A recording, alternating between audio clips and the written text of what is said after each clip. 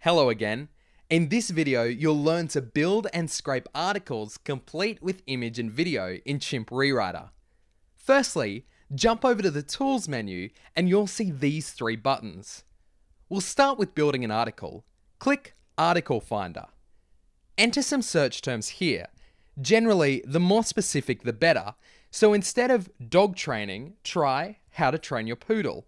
You can leave the sources random or pick one of these in the drop-down list. We'll choose eHow. Then click Search. In the left-hand column, it will show the progress as Chimp goes out and grabs these articles. Click on an article to display it. You can then copy the entire article, a single paragraph, or a selection using these buttons.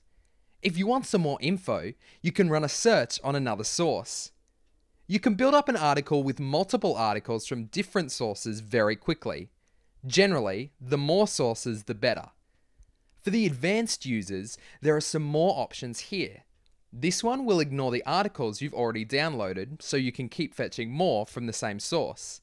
This option will automatically add selected articles to the Project Center, and this one adds any articles which you've used to the Project Center. The local article path is used if you have an article pack on your local hard drive, such as the one you get for free with Chimp Rewriter. Browse to where it's located and change the source to local. When you've copied enough for an article, click OK. Alternatively, you can copy it to the clipboard or save it directly to a file. Next, we'll add some video. Again, we'll search for how to train your poodle. You can add one or more videos by clicking the button below each thumbnail. This will add it to the list at the bottom. If you'd like some different results, click the More button. The advanced options allow you to change the alignment of your video and modify the size it will appear. These options here allow you to do three things. This will add your selected videos to the Project Center. This will spin all the videos together so that your article will contain a single video, but a different one each time. Finally, this one adds all the selected videos straight into the article. Click OK when you're done.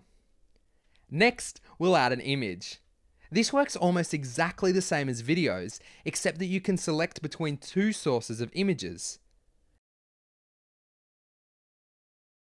Click More to fetch different results. Select multiple images and use the advanced option just like video to spin them into a single image in your article. And now we have an article built using multiple text sources with embedded video and images. From here, you could run global synonyms, make some small changes yourself, and submit. Just like that, you have some multimedia rich, unique content to use wherever you like. See you in the next video.